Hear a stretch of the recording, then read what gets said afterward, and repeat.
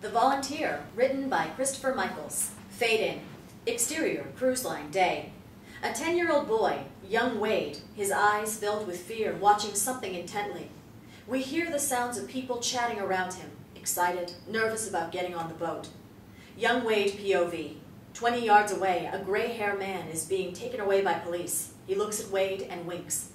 I wouldn't get on that ship if I were you. A blonde in a red dress, her face obscured from young Wade's view, rushes to the gray-haired man and grabs one of the police. He didn't do anything wrong. We found him with explosive in his pockets. The wolves must have put it there. The policeman looks the blonde up and down.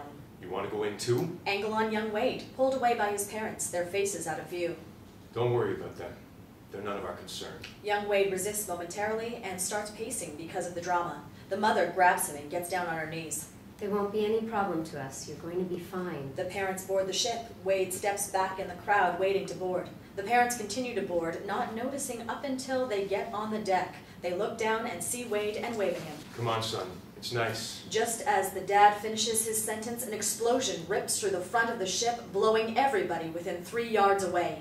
Wade is on the ground, bloodied and bruised. He slowly gets up and sees the wreckage on the ship. He looks for his parents in the crowd.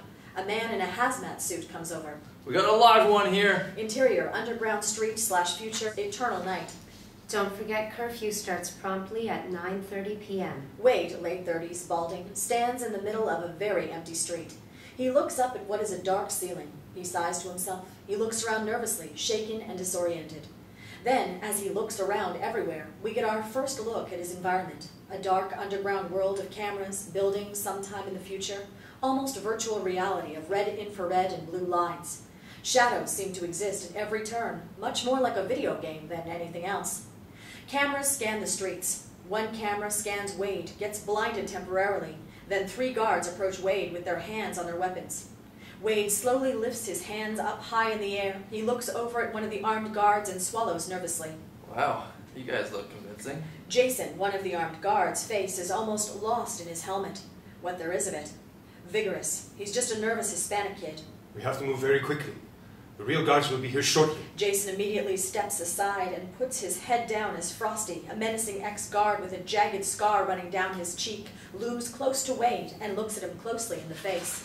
You get caught, it won't be as nice to you. Frosty removes his mask and runs his fingers down his face, outlining his scar, which goes down his neck too. I gain us our freedom. Up there, find out the truth. Be careful who you trust up there. You saved me. I'll save you. Interior, server room, skylights. Wade looks up, struggling to cut various wires and avoiding sweating onto the floor in a room where computers are everywhere, like an overlord with too much power. The ceiling starts to flash with what seems like lightning.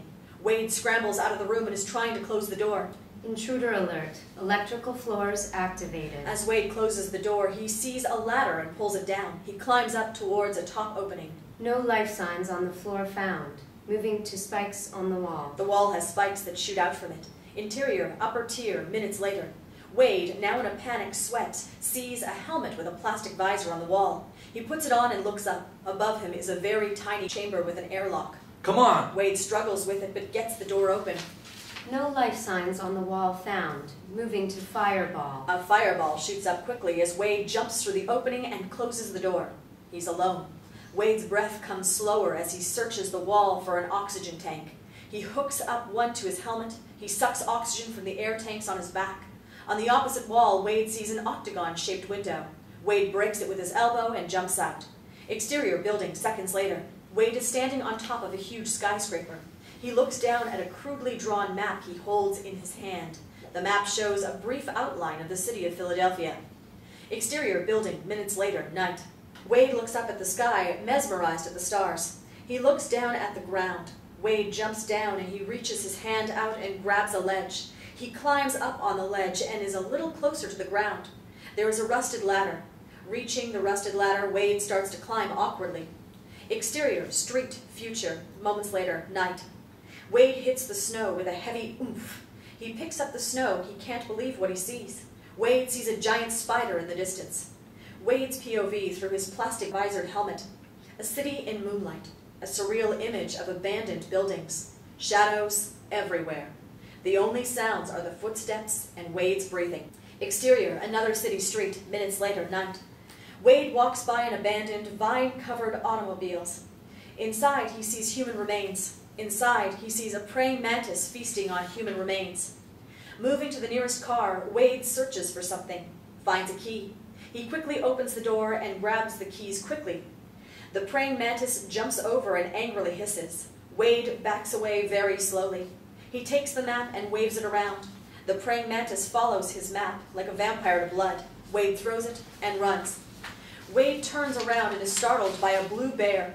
It is a terrifying, amazing sight to behold. The animal blinks, then stands on its rear legs and roars, and a frozen ice ball comes out. Wade jumps out of the way. Ankle on Wade in absolute shock.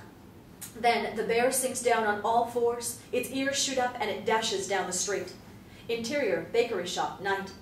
Wade quickly swings to see rats bigger than his head chomping down on crumbs on the black glass. Growls. Wade steps very slowly. The rats sniff in his direction and lose interest. Then 3 different rats. They surround Wade, then they pounce on top of each other. They begin to wrestle. Wade finds a breaker box and turns it on. Exterior, street, daybreak has begun. A green owl perched on an overhead traffic light, raises its wings, shoots poison down at Wade and lifts off, rising higher and higher into the brightening sky.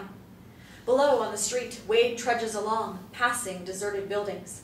Windows broken, rusted signs dangling. Interior, department store, daybreak. As Wade enters the store, like a fairy tale comes to life. The lights come up and an announcement comes over the PA.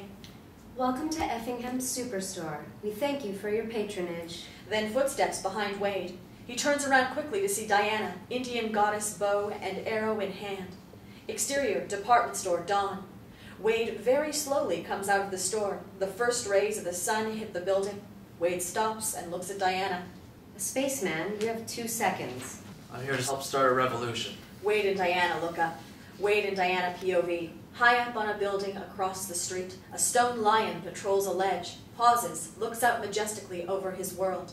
Diana takes her arrow and shoots the stone lion. She hits it squarely in the chest. The lion falls 3 feet away from Wade. What revolution?